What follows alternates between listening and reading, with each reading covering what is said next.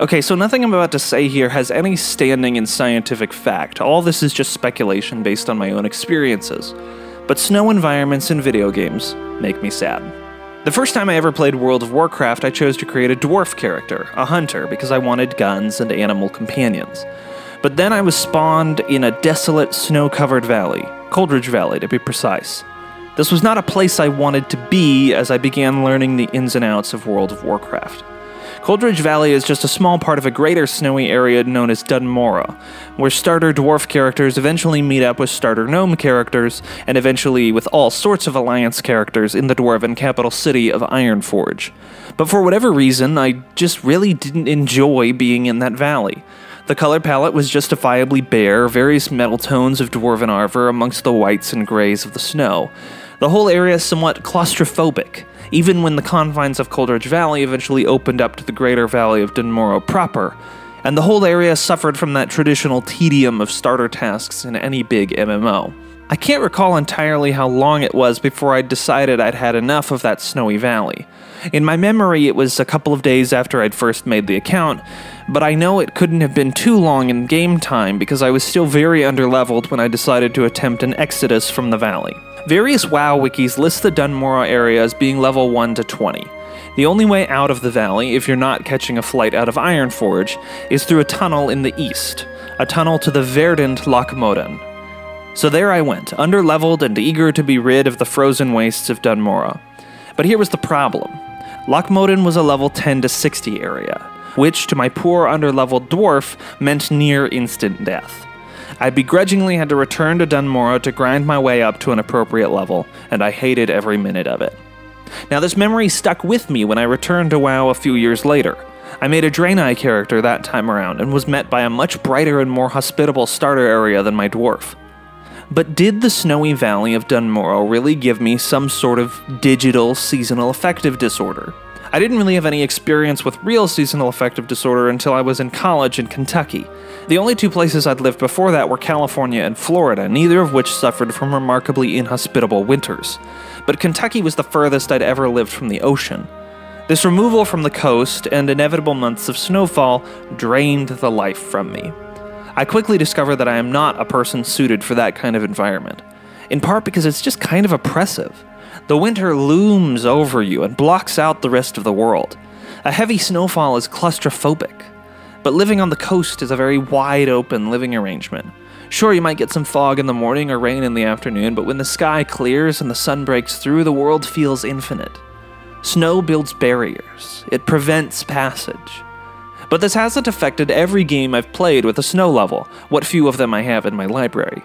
I didn't mind the Avian Peaks in Hyper Light Drifter, though this is also the most stylized game I could use as an example and probably speaks to why I don't mind it so much. Some of the more extreme winter weather in the Frozen Wilds expansion of Horizon Zero Dawn, as well as some of the more remote areas of the base game, bordered on being too much for me, especially when the snowfall would start to limit the in-game visibility. The limited time winter cycle in GTA Online is my least favorite time to play that game, even with friends, for all the reasons I hated the Dwarven starter area in WoW. All the openness of Los Santos and the surrounding regions turn into a claustrophobic nightmare when you add snow. LEGO Racers 2, another of my absolute favorite games, had a few different environments you could explore in the game's free roam mode, one of which was Arctic themed, and my least favorite of the worlds you could travel to. There's only so much you can do with a frozen game environment. I loved Monster Hunter World, but I abandoned the Iceborne expansion after a few hours because it was just too much to trudge through all that snow.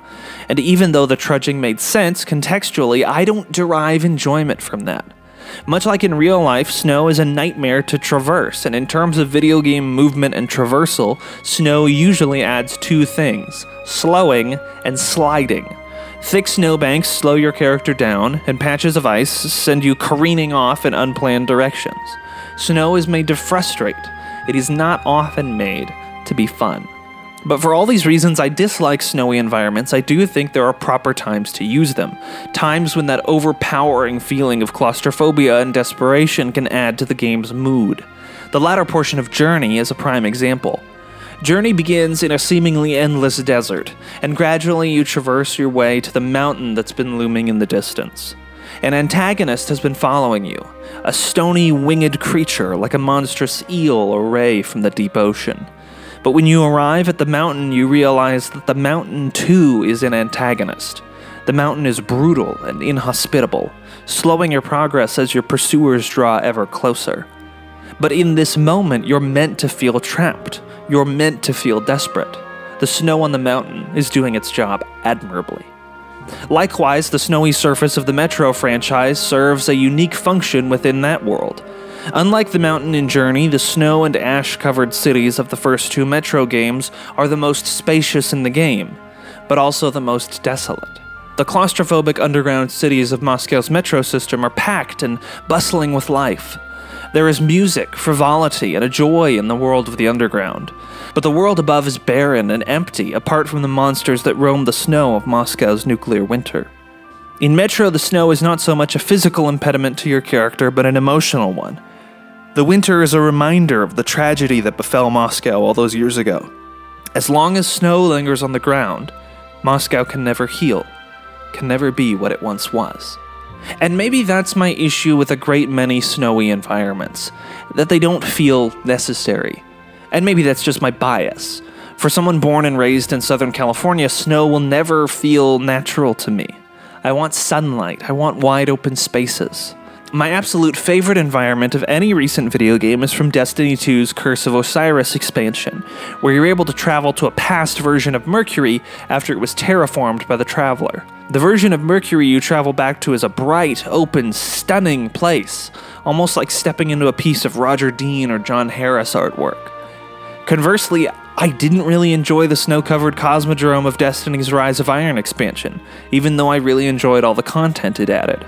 I'd much rather wander through the verdant jungles of Venus or the chitin-covered halls of the Dreadnought than spend any more time than I absolutely have to trudging through the snow-covered fields of old Russia.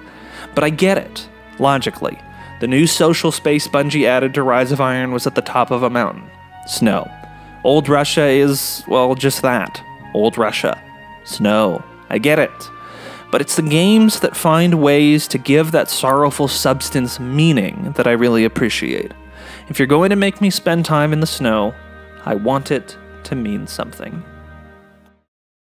Hey everybody, this is Jake Theriault with Subpixel. If you've made it this far, hopefully it means you enjoyed that video that you just watched. So if you could leave a like and a comment and subscribe if you're not subscribed already, that lets us and our robot overlords at YouTube know that this video is worth watching. So thank you for that, and we'll see you next time.